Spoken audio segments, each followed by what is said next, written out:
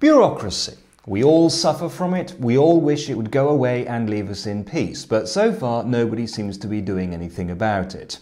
Well, all that's about to change as the government has set up a new Office for the Elimination of Bureaucracy. I'm joined live by the head of the new OEB, Mr. Oswald Perkins. Good evening. Good morning, afternoon, evening, delete as appropriate. Yes. Right, now as I understand it, the remit of the OEB is to cut down on red tape. Is this true? Notwithstanding the provisions of Section 486, paragraph 54, subparagraph 5c of the Interpersonal Communications and Understanding Act 2006, I am able to inform you that the answer to your question is very likely to be in the affirmative. However, I would advise you to consult the official documents as laid down by government to ascertain the veracity of this statement.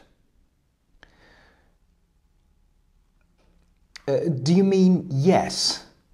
I regret that I am unable to provide a clear and definitive answer to your question, as it depends on many unforeseeable factors, including future government policy and the budget allocated to us as well. All right, we don't need to go through all of that. Can you tell me why this is a good use of taxpayers' money?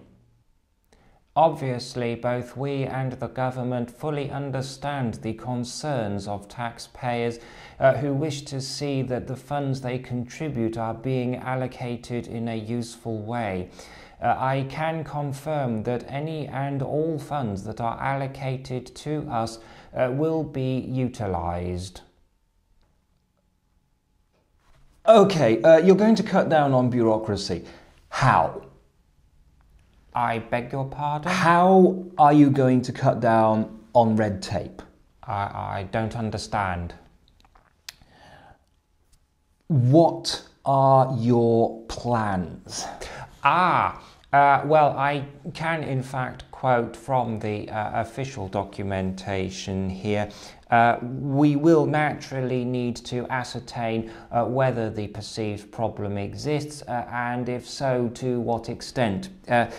And so we plan to start by drawing up plans for a framework within which a working party will operate to establish the criteria by which we can set up an administrative body to look into the possibility of conducting feasibility studies on the creation of structures necessary to produce a preliminary report on the best way to undertake the necessary investigations prior to phase 2 of the process.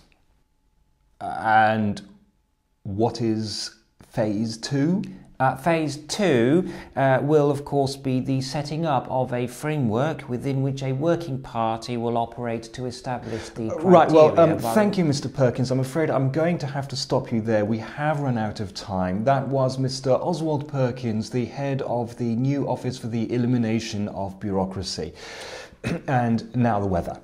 Thank you.